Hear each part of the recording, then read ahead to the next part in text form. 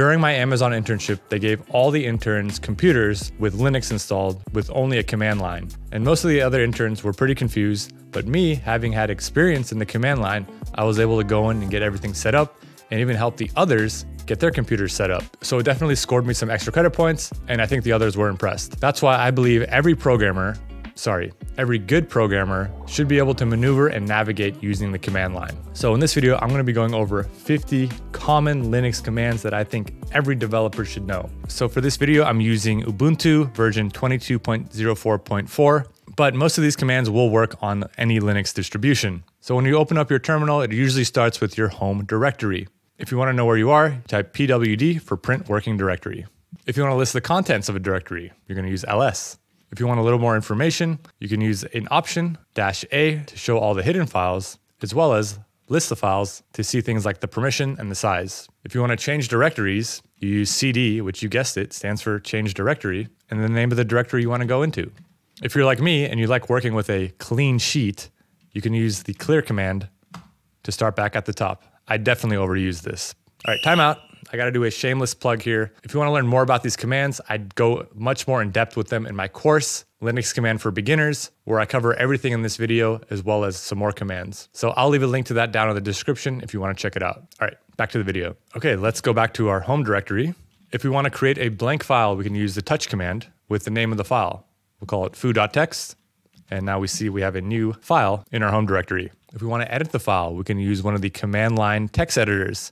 In my opinion, the best one is Vim. So we type Vim, then the name of the file. Now, if we want to start typing, we type I, and then type whatever we want. I'm going to make a shopping list of things I want to buy. So we'll do milk, eggs, and I think I'll fast forward this part. If you want to escape out of Vim, you type escape, :WQ.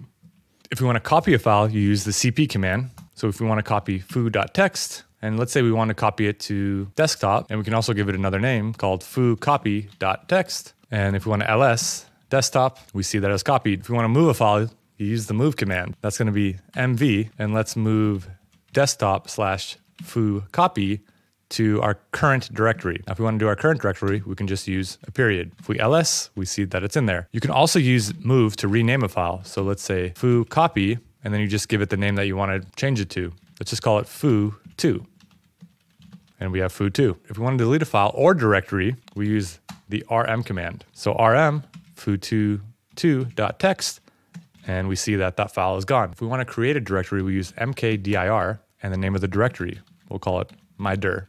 If you want to see a history of your commands, you type history, and it'll give you the last several thousand commands that you've written. If you want to see how much space you have on your disk, you type df, and it'll let you know how much you've used and available in 1 kilobyte blocks. If we want to print out the contents of a file, we use the cat command followed by the file. If it's a really long file and we don't want to print out all the contents, we can use less. And you can press enter to go page by page or space to go line by line. And you can press Q to exit.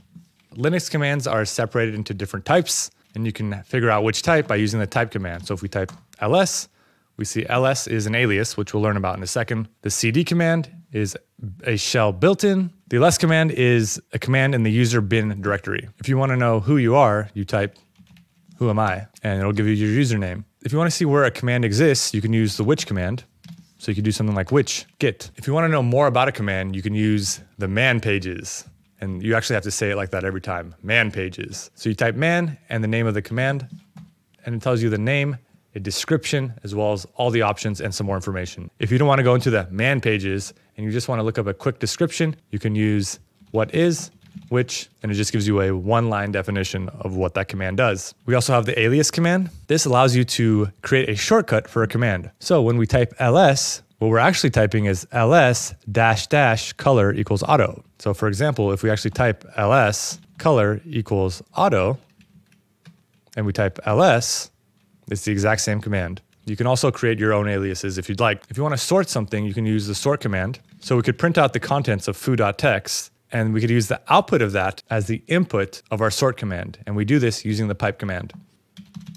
So as we see here, the contents of foo.txt have now been sorted and printed out to the console. We can use the grep command if we want to search for a particular text or regular expression. So we could do the same thing here, but this time we're going to grep for anything that has toes in it.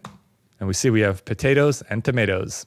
We can use the wc command if we want to get the lines, the amount of words, and the bytes for a file. So if we do wc foo.text, we see we have 22 lines, 22 words, and 141 characters. If you only want to see the first few lines of a file, you can use the head command. By default, it'll show the first 10 lines, but we can use an option of how many lines we want to see.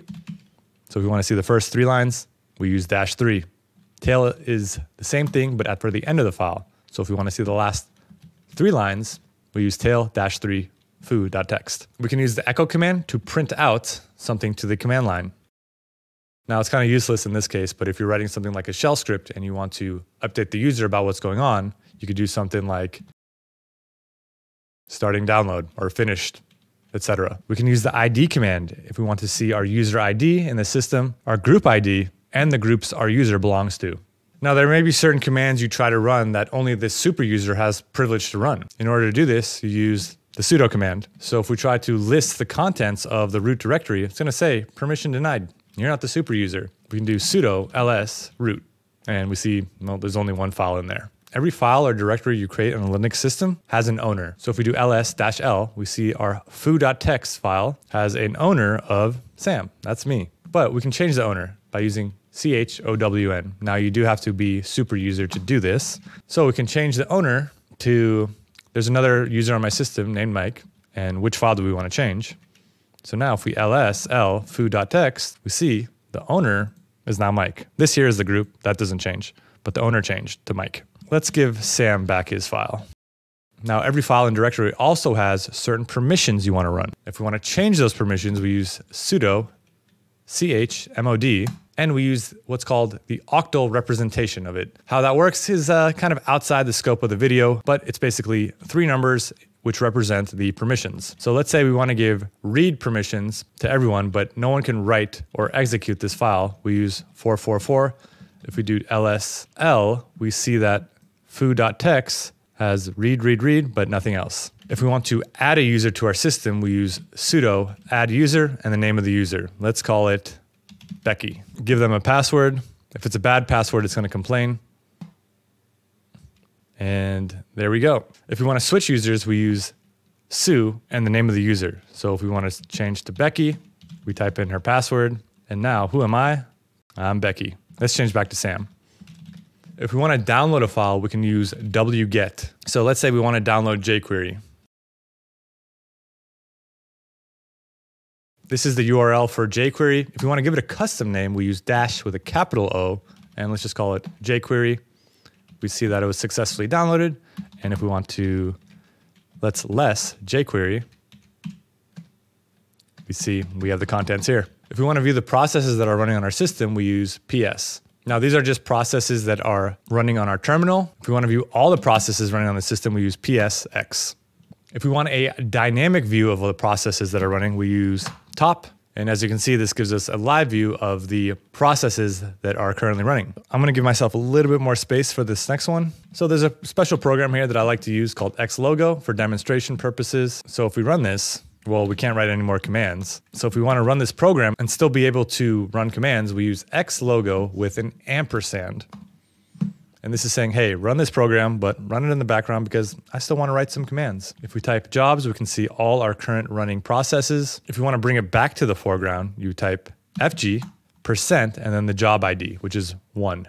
So now if you're stuck here and you don't know what to do, to kill the program, you type Control-C. And if we go back to jobs, we see that there's nothing there. We can also kill a job by running the kill command. So we see it has a process ID of 25,820. So we can type kill 25,820. And if we type jobs, we see that xlogo has been terminated. Fun fact, kill doesn't actually kill the process. It sends a kill signal saying, hey, I want you to kill yourself. It's kind of dark, but that's how it works. We have printenv, which prints out all the environment variables. So things like your user, your home directory, the language, and a lot of information that honestly you probably never use. If you want to download a package that's not installed on your system, you can use apt for Debian versions of Linux like Ubuntu, or yum for Red Hat distributions. I'm on Ubuntu, so I'm going to use apt. So you could do something like sudo apt install git. I already have git installed, so it doesn't install a new version. If you want to remove something, you would just use sudo apt remove, and then whatever you want to remove. We can use the ping command to send a packet to an IP address or a domain name to see if it's up and running. So something like google.com. If you hit Control-C, then it'll show you the statistics of the program. If you want to see all the individual routers that were hit while making a request, you can use traceroute and then something like google.com. And we see that it went through 9 routers to eventually reach there. We can use IPA if we want to get information about the network interfaces on our system. So the first one is the loopback. This is just the system itself or localhost. And number 2 here is our Ethernet port. The 2 most important things are the up to show that it's up and running and the IP address. If we want to connect to a remote system, we use SSH or secure shell. So we use SSH followed by the username and the server we want to connect to. I'm just going to use localhost for this. So I'm going to do something like Becky at localhost, type in the password. And in this example, we're on the same system, but just pretend we're connecting to a remote system. We now have access to that system. And most importantly, it's encrypted. If we want to exit out of a shell, we press exit. So this exits out of Becky's shell, and now we're back at Sam's shell. If we type exit again, we see that the terminal is terminated. A Linux system has a ton of files and directories, and we have tools that help us find them. The first one is locate, and what this does is it matches all the paths that match the input that we give it. And it doesn't necessarily have to be at the beginning. It can be anywhere in the path. So here we see we have something like bin/zip. However, it only works with names. If we want to get a little bit more in depth, we can use the find command. So if we want to search our home directory and all its subdirectories, we use find, and then we can use an option called type. And this says, okay, do we want to do like all the directories, all the files? Let's see how many directories we have. Okay, we have a lot. If we want to see how many, we can pipe that into WC, and we see that we have 359. But let's talk about compressing files. So let's compress this jQuery file. We'll see right now it's 87,000 bytes. So we can use gzip, which is the preferred way to compress files in Linux, and we'll gzip jQuery. So now if we ls-l, we see that it's now jQuery.gz, and it's a much smaller file. If we want to unzip, we use gunzip, and we see we get the original file back. Now gzip only compresses one file, but if we want to zip up a collection of files, we first need to archive it using tar. So let's create a directory called playground, and let's create 100 files in playground. So we'll call it file dash. Now we can do this in one line, and we can use a range here of 001.100. So if we ls playground, we see we have 100 files now. Now, if we want to archive these, we use tar cf, and then the name we want to save to, so playground.tar, and then what do we actually want to archive? We want to archive the playground directory. So now if we do ls, we see we have playground.tar.